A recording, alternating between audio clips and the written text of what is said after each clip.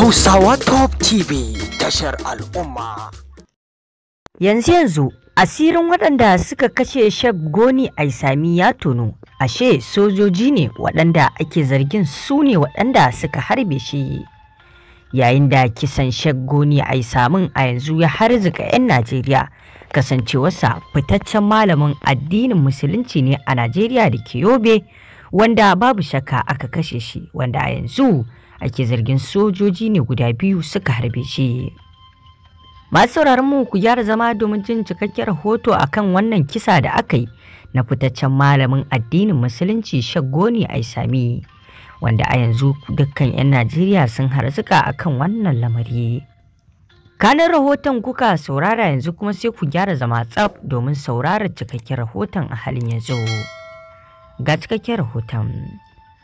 Masu saurare, kamar yadda muka gaya muku, Sheikh Goni Aisami an kashe shi ne, wanda a yanzu ake zargin wato wasu sojoji ne guda biyu waɗanda suka kashe shin, amma daga bisani lokacin da aka kashe shin hakan bata bayyana ba, amma yanzu abin ya bayyana, asiri ya tono. 'Yan Najeriya sun harzuka kan kisan Sheikh Goni Aisami da ake zargin sojojin sun yi. Kisan malamin musulunci Sheikh Goni Aisami ɗan jihar Yobe wato da ke arewacin Najeriya ya ja hankalin 'yan ƙasar nan ta Najeriya, musamman ma'abota shafukan sada zumunta. A cewar rundunar 'yan sandan ta jihar Yobe, yanzu haka an kama mutum biyu da suka yi ikirarin wato sojoji ne da ke aiki da bataliya ta 241 a garin wato Guru na jihar. Ana zargin John Gabriel da Adamu Gideon wato da harbin fitaccen malamin sau biyu, wato inda ya mutu nan take.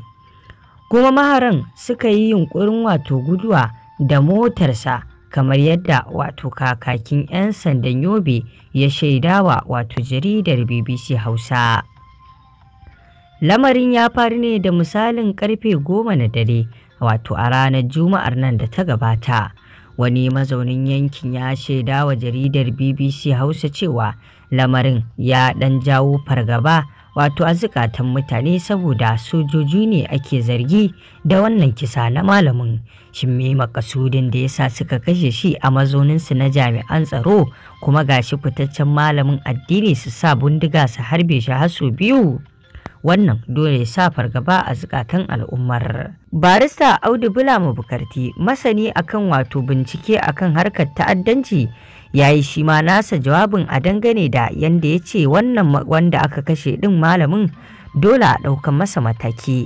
Inda Bulama Bukarti ya ce wajibi ne a gurfanar da azzaluman a gaban kotu, kuma dole ne gwamnati ta biya iyalansa cikakkiyar diyya, in ji barista Audu Bulama Bukarti, fitaccen lauya wato kuma mai kare haƙƙin ɗan adam wato ɗan asalin jihar ta Yobe, a shafinsa na Twitter kamar yadda ya bayyana. Kamar yadda kuke gani haka, barista Audu Bulama Bukarti yasa ya ce LCPL John Gabriel and the LCPL Adamu Gideon of 241 Race Battalion Guru have confessed to their crimes. Says the Yobe State Police Command, justice must be served swiftly. It is a sheikh humility and the telling truth to power that endeared him to people. May Allah admit him to Jannah. Abinda Bulama Bukarti ya faɗa kenan, inda kuma ya ƙara da cewa the beast must be brought justice swiftly, and the government must pay his family full compensation. That is because the killer used his position and gun as a soldier, and it was the negligence of the authority that allowed him leave the barrack with a gun when he wasn't on the duty. Abinda Bulama Bukarti ya kara da cewa kenan, ya ce wajibi ne a tabbatar an biya diya ga iyalan wannan wanda aka kashe, sannan kuma ya kara da cewa wanda ya kisan ya yi amfani da matsayinsa ne wato wajen sa bindiga ya harbe shi, inda ya ce kuma wannan sakaci ne ma da har aka bar shi ya fita daga barak da bindiga, kuma bacin ba akan aiki yake ba.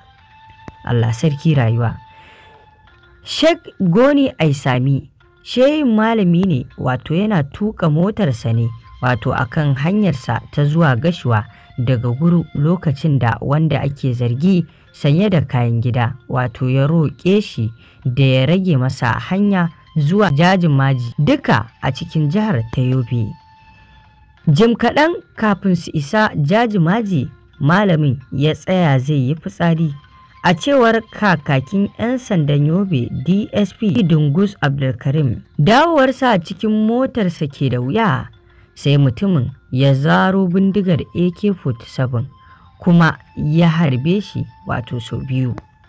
Abdulkarim ya ƙara da cewa mutumin ya yi yunƙurin guduwa da motar malamin, amma suka gaza saboda ta makale a cikin taɓo.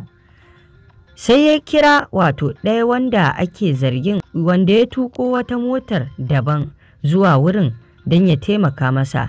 Cikin rashin sa'a sai birkin motarsa ya karye. Mutanen sun nemi taimakon wasu jami'an tsaro na sa kai wato a Jajin Maji. Lokacin da suka isa wurin sai suka tarar wato da gawar Sheikh Goni Aisami a kwance an harbe shi. DSP Abdulkarim ya ce 'yan sa kai ɗin wato su ne suka sanar da wato 'yan sanda halin da ake ciki, wato kuma sun tarar da motocin da gawar lokacin da jami'ansu suka isa wurin. Shi ma gwamnan mai malabu ne na jihar Yobe ya bayyana kisan wato na malamin a matsayin abin takaici, kuma ya ce za a yi cikakken bincike don tabbatar da cewa waɗanda aka samu da laifin sun fuskanci hukuncin da ya dace. Abin mamaki, waɗanda ya kamata su kare wato rayukan al'umma wato sun zama su ne masu kashe su. Da safiyar Asabar wato aka samu labarin kisan Sheikh Goni Aisami, wanda aka yi jana'izarsa da misalin karfe 4:30 na yammacin ranar Asabar ɗin. Shafukan sada zumunta sun cika da alhinin rasuwarsa wato da kuma nuna ɓacin rai da wato abin da aka ce jami'an tsaro ne suka aikata. Abin dole ya ba wa mutane takaici, kasancewar jami'an tsaro wai su da za su kare lafiyar al'umma da kuma dukiyarsu su ne suke kisa. Kuma babban abin takaici, abin mamaki, babban fitaccen shehin malami Sheikh Goni Aisami suka kashe. Shin wai wanne dalili ne ma yasa suka kashe Sheikh Goni Aisami? Shin wai turo su aka yi? Shin wata wato balahira ce da take tsakaninsu, ko kuma a'a wani abu ne yake tsakaninsu wanda shi da su suka sani? Wannan Allah ne kaɗai ya sani, sai kuma bincike da za a yi a kankin kansu da dalilin da yasa suka yi masa wannan kisa. In ma turo su ya kamata a bibiyi wannan abu domin a sani su ma wanda suka turo sun, in turo su aka yi wato a kamo su. Idan kuma wani abu ne na kashin kansu yasa suka kashe shi, shi ma a sani. Abin tsoro ne cewar mutane da ya kamata su kare rayukan al'umma su kuma sai suka koma masu kashe su. Muna buƙatar a yi wa Sheikh adalci. Wannan abu ya yi yawa, kamar yadda wata mai suna Amina Ilyasu ta bayyana a Twitter, inda ta ce Sheikh Goni Aisami, "It is shock when our supposed protectors turn our murderers. We demand justice for the late Sheikh. This is too much."